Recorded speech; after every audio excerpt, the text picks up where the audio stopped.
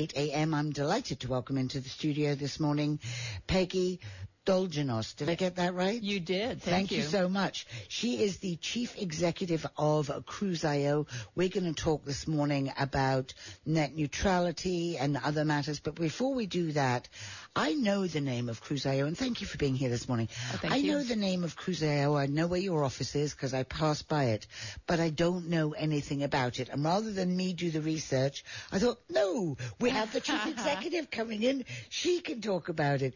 The company has actually been around a long time, hasn't it? Yes, for 28 years. We were actually one of the first private internet service providers.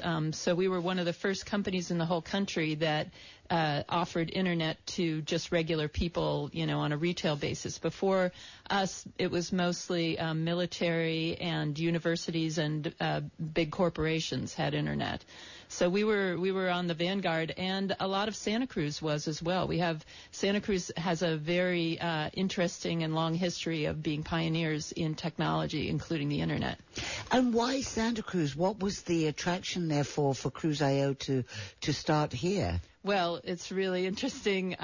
The way that Santa Cruz works is we have a lot of very highly technical people. This was back in the 1980s. There were people working in all kinds of fields, the defense industry and working at Lockheed and that kind of thing. But we also have this tremendous creative hippie culture with the Grateful Dead and tie-dye and everything else. And so, interestingly, the internet is kind of the child of those two things. Isn't that fascinating? Isn't it? Yeah. It was a very interesting time, and there are a lot of people in our area who were there at kind of the beginnings of the internet when it was not really formed yet. And there's some interesting stories. And were you with the company at that time at all? Yes. I'm one of the founders, yeah. So wow, isn't that interesting that we've gone from where we were to where we are today? It is, and I have to say that it's gone in some unintended directions, especially in the last year or two. We've really had our ideals shattered at times. We kind of thought it was going to bring a sort of a Gaia, world consciousness, that kind of thing, and that it would be, but basically we thought it would be good for everyone because there would be so much more communication that we thought that was good, and I still believe that, but it has taken some turns that, if everyone is a publisher, then how do we know which publisher to believe? That's true. Mm-hmm. Cruzio has been working on fiber optic. I don't know what fiber optic cable is or fiber optic internet. Can you explain it in such a way that those of us, even at the basest level, would understand? Well, Peggy? Absolutely. It's kind of like a fiber optic network is kind of like the copper network that the phones are on. Your phone lines are made of copper, and they go from the central office to your house. So they either go on poles or under the street. And so you already have a network that reaches your house, and that's true of every building pretty much in the county and the country. But fiber optics is just kind of the next step up. And when I say next step, I mean next step way, way up. So fiber is glass. It's actually spun glass. And what they do is they take the glass and they stretch it out into long fibers, into long strings.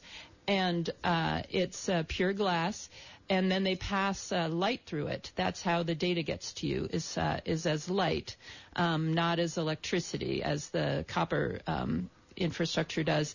So it doesn't get hot. It isn't dangerous if you cut it. You don't have to worry that there's going to be a dangling line that you might touch by mistake. It's all light going through it that's sent by lasers. So that's the underlying technology. Of course, you don't, just like with your phone, you don't have to know what that technology is. It's just kind of a cool technology, but you don't have to know what it is. But it just delivers data thousands and hundreds of thousands of times faster than your phone lines do. So if you go back to, DSL or even cable internet, those are going over copper, and they can't carry nearly as much data as the glass does. Can the glass be broken? Is it brittle like glass that we would know? Yeah, no, it can bend. It can actually bend about 90 degrees. I mean, you can't, just like with when you have cables attaching your computer to something, you don't want to take it and bend it really hard or something. That could hurt it. It's like that. It's not completely immune to being broken or affected, but it's very stable. That's what goes under the oceans. That's what the transcontinental telephones have been, the transatlantic cables have been for a long time. It's been in use for a very long time. Oh, my sister's happy about that then, so I can call her every week. Well, right. Yeah, And now we're just using that in more, residential places. It used to be something that was really used for high-tech, very high industrial things. And again, it's just bringing that kind of technology so we can all use it. And then we can have that much more internet that we can have 3D Thanksgiving dinner with our relatives who are far away or whatever's coming. We don't know what's coming, but we'll be ready for it. Isn't that exciting that we don't know what's coming, but we're ready for it? Well, when you think how things have changed in the last, since Cruz started 28 years ago, I mean, my goodness. And how much is over the internet now that we didn't know? So Netflix is the big user right now. I think a lot of people know that. Yes. Netflix didn't exist in its current form. I don't even know how old it is for sending data over the internet, but maybe just 5 years or something. Really? And how many people have access presently to your fiber optic systems? Well, right now the number of people is in the hundreds because we're just building our first all-fiber neighborhood. So right now we have fiber that goes to buildings around the county in different places, but it's kind of just here and there. And we want to reach everyone. We have customers all over the county. We want to reach all of them with the best internet we can. Fiber is the best. So we're doing our first fiber neighborhood in downtown Santa Cruz, but we intend to keep going. We already have places around the county that have fiber besides downtown, and we intend to keep going. Fascinating. This is great. I love hearing about this, especially when I can understand it. And Peggy is going to stay with us. We're going to talk net neutrality coming up next, and we'll talk about the importance of it, what has been happening since that legislative ruling came down from the FCC. It's 43 past 8. Here's Rick with your KSCO King of the Hill traffic update. Northbound 1, stop and go between Freedom Boulevard and Soquel Drive. Highway 17 gets slow between the reservoir and again in Los Gatos. 101 heavy in Morgan Hill, and again from East Capitol up to 237. South 1 to Monterey, West 68, both at the limit. Will be mostly cloudy today, highs in the low and mid 60s. A little bit more sun tomorrow, and then more clouds and a likelihood of some rain on both Thursday and Friday. Not steady, just hit and miss showers. Will dry on Saturday, and then we will get some pretty good rainfall Sunday night into Monday. Healthcare costs are on the rise at Watsonville Community Hospital. They say the reasons are complicated, but it's easy to understand when someone is being greedy. The Tennessee Corporation that owns Watsonville Community Hospital has been charging us about double the price as Dominican Hospital in Santa Cruz. Double the price for the same treatment? That's just greedy. Our hospital should care more about our families than sending profits back to Tennessee. That's why we started Keep Watsonville Healthy, a coalition of healthcare providers and community leaders that believe healthcare costs should be fair in Watsonville. Watsonville Community Hospital should care more about taking care of our families, not about sending more profits back to Tennessee. Let's make healthcare costs fair at Watsonville Community Hospital. Sign the petition at keepwatsonvillehealthy.info.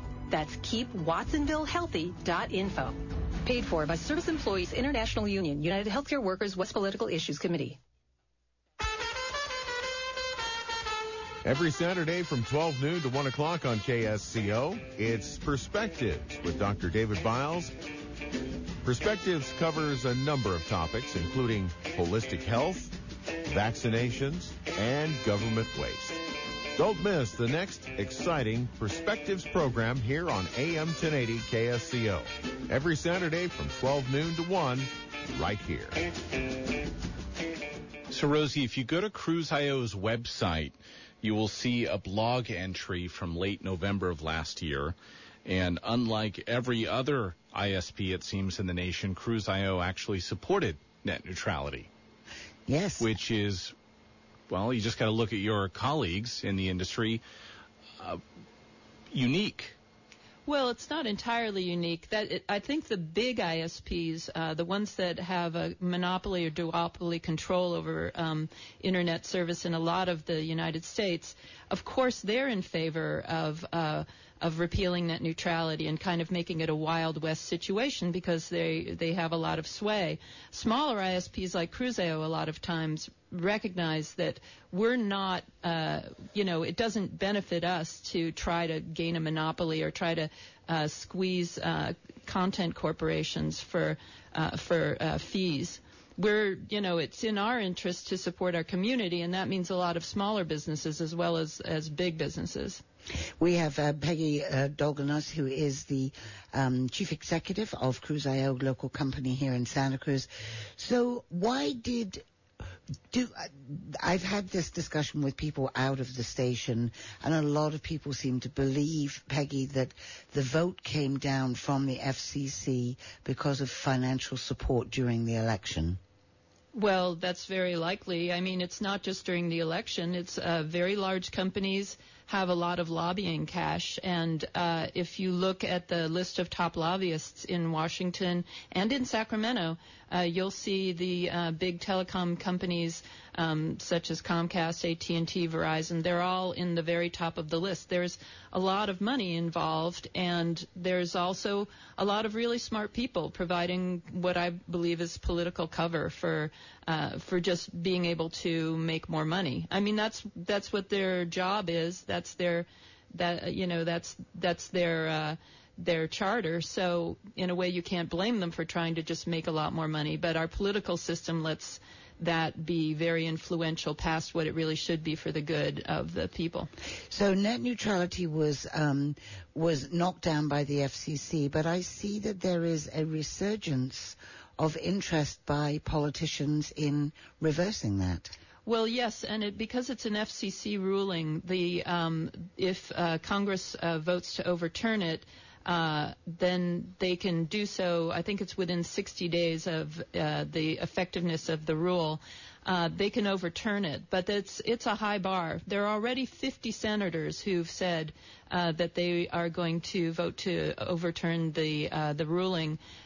Susan Collins just joined the Democrats, and that made 50.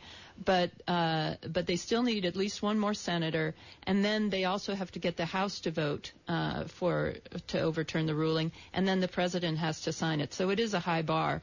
The only way to get that done is for there to be really a lot of popular support to overturn, and there is a lot of support. And we just need to push as hard as we can. There were a lot of petitions online that I saw on social media where folks are saying, just sign up. And then people were nervous. Well, what does that mean?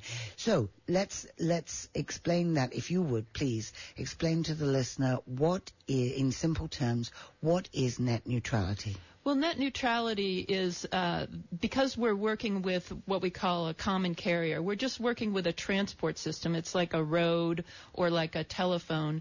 And you really don't want to say that some people who are using that road or the telephone, not based on anything that's different about the thing they're sending, but only based on the content that they're sending. You shouldn't allow some people to have faster transport than others.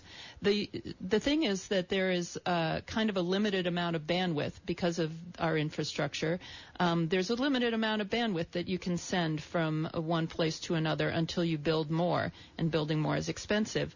So when they say, some things will get speeded up, the fact is that means that other things will get slowed down. So a lot of websites, if they don't pay the bigger telecom corporations for fast service, they will be slowed down. And what that means is that when people are at home and they ask to see something on their computer, they want to look at a website or something like that, some of the websites, some of the services that are online will come to them very quickly and easily, and others, they're just going to sit there, and then the little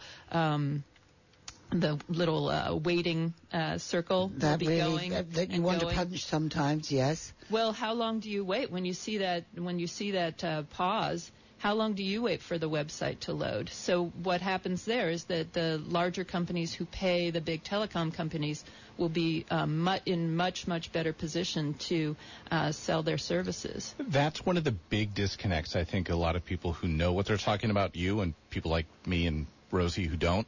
We think of internet as being endless, infinite, when in fact it still has to fit more or less in a pipe somewhere. It's not infinite.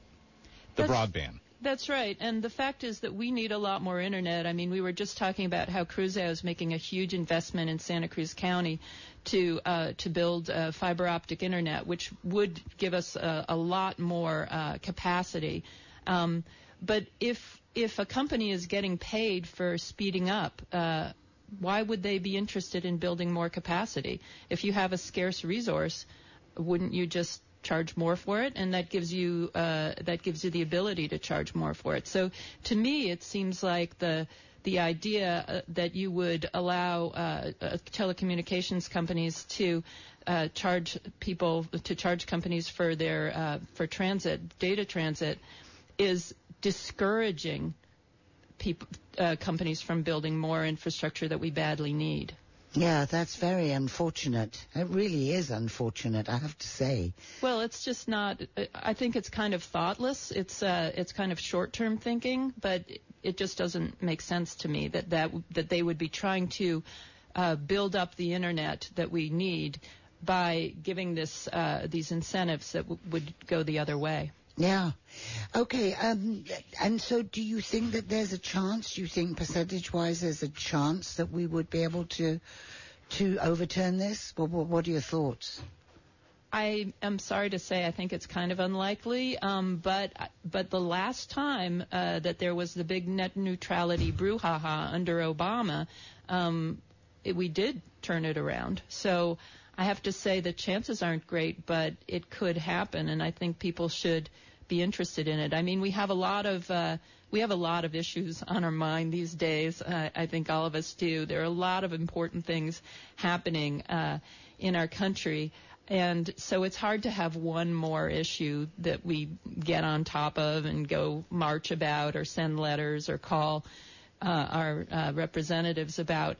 But this one it's a carrier for all the other issues that we care about. You know, if you can't get your word out, if you can't get the information that you need or send the information that you need, there are a lot of other issues that are affected. You've been in this business for almost 30 years. You're the chief executive of a very successful local business that provides a much needed service. Women in high tech, we're hearing about the separation of salaries, of the possibilities of promotion. I wanted to get some of your thoughts on that. I say that because the Women's March, I know is coming up this weekend. It'll be big in Santa Cruz as it was last year. But I wondered, what are your thoughts on the glass ceiling and this sort of thing? You've obviously pushed through this from the get-go to now. Well, we have our own business. My husband and I have our own business that we started, so there was no ceiling for us except, you actually formed the company? Yes. Okay, excuse me. We started the company in 1989. So, but I think that it's very real. The problems for women getting ahead in technology, I mean, obviously they're there.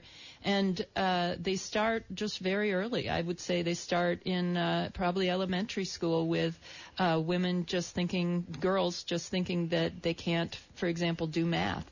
Whereas, as we know, anybody can do math.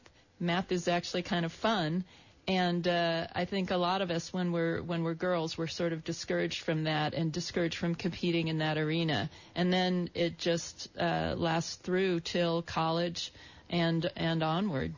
It's very unfortunate. Do you think that is something that will turn around? I think in the long run, it will, because just like the medical field, or I think there's women in all kinds of fields, law that we didn't used to do. Computer programming, it's just languages, and women certainly do well in languages. So I think it will change, but I think just the culture is still pretty male.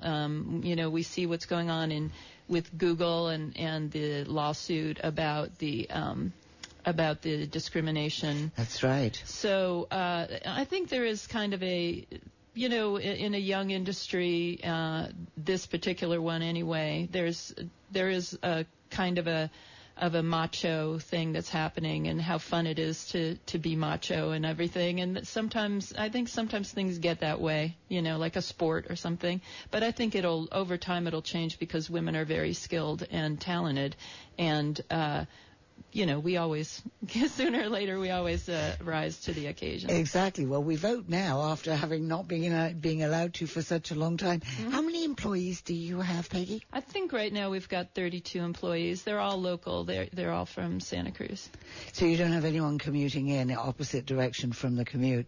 No. Well, actually, we do have one person who lives over the hill, who works for us on our mountain sites, actually. But other than that, we're all. The nice thing is, what we wanted to do among our many goals was to stop people from having to commute over the hill. So our company itself, we have people bicycle and walk to work as much as we can, and then we also have a co-working facility, and people can use our service to telecommute. So we're trying to do good.